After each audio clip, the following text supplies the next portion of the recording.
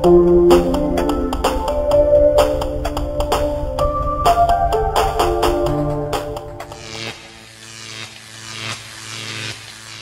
everybody, Dutch Sense here. 12:18 p.m. Central Time on Wednesday, February 4th, 2015. And I've got you over here on my Facebook page. I'm going to put a link down below to it, and put a link down below to this story. Check it out, guys. Breaking news on phys.org. Look what they're talking about. This was just posted about 3 hours ago now. Could New England face a major earthquake? And let's go ahead and look at the article here. Now, I'm not going to read this to you, but what they're talking about is that it's not likely that it's going to happen, but then they bring up the swarms that have been happening and how there could be signs of a coming earthquake in the near term. And they're asking it might be worthwhile as to ask whether building codes are up to date. Okay, now why is that such a big deal? Well, over the past several days, going into the last couple weeks, we saw a swarm develop on the East Coast that was forecast. And over the last several days, I issued multiple forecasts. Yesterday, late last night, issued this West Coast and East Coast earthquake watch. And I told you why we're watching and laid out the areas to watch over the next 5 to 7 days. That's as of this morning, basically, or 11 hours ago. And also, the other breaking news, Oklahoma bans fracking injection wells near the Kansas border, based upon the 4.0 earthquakes that happened on the 1st that no one reported on. There were 5 different 4.0 earthquakes that struck across Oklahoma on the 1st, and now, last night, at midnight, directly on the money, 12:01 a.m., they issued the press release saying that they are banning the injection wells near the area where this 4.0 activity occurred. Also, let me go ahead and show you something here. It's kind of funny. I get this all the time. People come over and they deny everything that I put out. I put out a post showing that the earthquake forecast that I issued for Southern California, for Salton Sea in particular, came to fruition. We were watching for that moderate movement to begin there, and of course a 3.4 struck at the Salton Sea volcanic buttes, and someone came over and said, here, I'll just read it to you here. This earthquake occurred nowhere near the Salton Sea buttes. It was roughly 100 miles south near the plate boundary in the earthquake region of the 7-pointer a couple of years ago.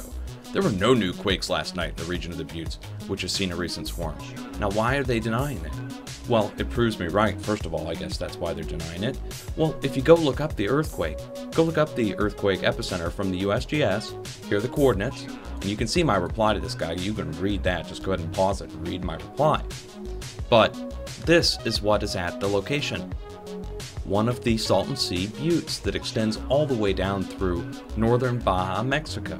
Now, this person obviously doesn't know how to look up earthquakes, put the coordinates in on Google Earth and go look it up. They'd see the black volcano right there, and they wouldn't have said anything. And they also have their own version, a man-made version of their own Salton Sea, which they use, and it looks almost just like the Salton Sea to the north, which here, let's go ahead and look.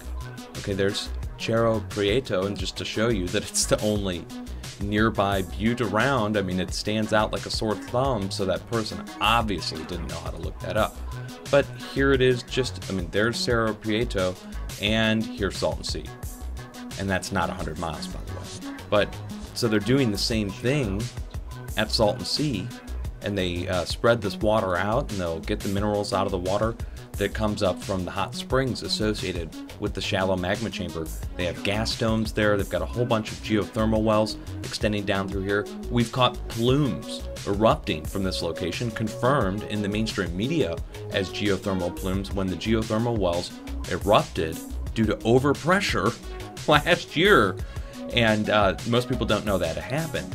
So yes, this is a fault zone, but erupting off of the fault zones are these small little volcanic buttes, where when pressure gets too great down below, it literally pushes the magma up from these smaller chambers and causes small volcanoes to... Most people have heard about the stories in Southern California going down into Mexico in the 1910s, 1920s, where a volcano popped up overnight. I don't know exactly where it was, but reports of flames and smoke in the area, and overnight a hill formed.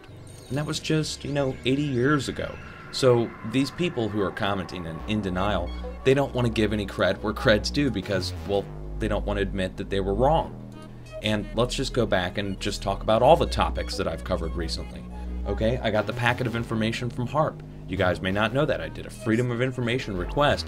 Very few people watched the video, but I got a huge packet of information from the United States Naval Research Laboratory, and it confirms that they were using microwaves to generate plasma in the laboratory and using HAARP to generate plasma bubbles in the atmosphere and using microwaves to control and inflate that once it's formed. And what does that prove? That proves HAARP ranks right. 100%. They even talk about 2.45 gigahertz being used, which 2.4 gigahertz is what's used at NEXRAD radar when we see the pulses. Okay, so that's proved right. Fracking earthquakes proved right. They've now shut down wells. They've shut down operations in Ohio based upon the earthquake connection, which everybody called me a conspiracy theorist for as well. So conspiracy theorists for the weather modification via frequency now proved right via the findings from the US Navy and the US Air Force, and of course calling me conspiracy theorist for the fracking earthquakes, which also has been proved right. Called me conspiracy theorist for the plumes, which were confirmed by the mainstream media and confirmed by the oil companies. Those weren't farmers' fields burning, guys, out in the middle of fracking country. Those were frack wells that were off-gassing, and that's confirmed now. They've put a limit on the amount of burn-offs they can do. And what they would do was time those burn-offs at certain times of the day, and that's why we'd see huge states, multiple states erupt right up to the border of each state. They weren't setting fires all at once. Those were burn-offs timed. And it's proved. So everything that I brought to you, weather modification via frequency, plumes, earthquakes via fracking, and earthquakes at dormant volcanoes, all confirmed. All confirmed. There is no doubt about it now. The facts are in. So, where do we go from here? First of all, the days of being called a conspiracy theorist for weather modification, fracking, and now earthquake forecasting are over. You can forecast an earthquake. If you don't believe me, you guys can do it. You can do what I'm doing. There is no doubt about it. It's a repeatable scientific method. You can watch an adjacent area for 5 to 7 days next to an area that's moving, and you will see those earthquakes transfer over. That defies geology, that defies seismicity. I understand textbooks are going to have to be rewritten, whatever, but anybody can do this. So just wanted to do an explanation for you guys, give you a heads up on what's been happening here. You know, we got a confirmation on Oklahoma, we got the confirmation on the earthquakes, and we've got confirmation on HAARP and HAARP rings. It's a huge time right now to be online, but the response, check it out. Look, I mean, it's ridiculous. The response is just, I'm being censored, no doubt about it, and I'm not going to complain. You know, Tat's done many videos on this, trying to explain to you guys how we get censored, but let me just show you here. Okay, this has been up for an hour. At peak time, so roughly 1 o'clock in the afternoon, been up for an hour, going out to 45,000 people on the feed, letting everybody know, watch for New England movement. 1 share. 23 people like it. 1 share. It's not that the news is bad. You know, here's something funny. 3 shares. Okay, 19 shares. 76 people like it. 19 people share it. Why? Why is that? I don't think the people are being reached, personally. I don't think you guys are getting the videos in your feeds. I don't think you're getting them delivered in your email, and I don't think you're coming to check. And between all of that together, well, let me just put it this way. I'm doing this because I believe in the truth, not because you guys are responding well, okay? Much love. Be safe. Always have an earthquake plan ready. Be prepared just in case.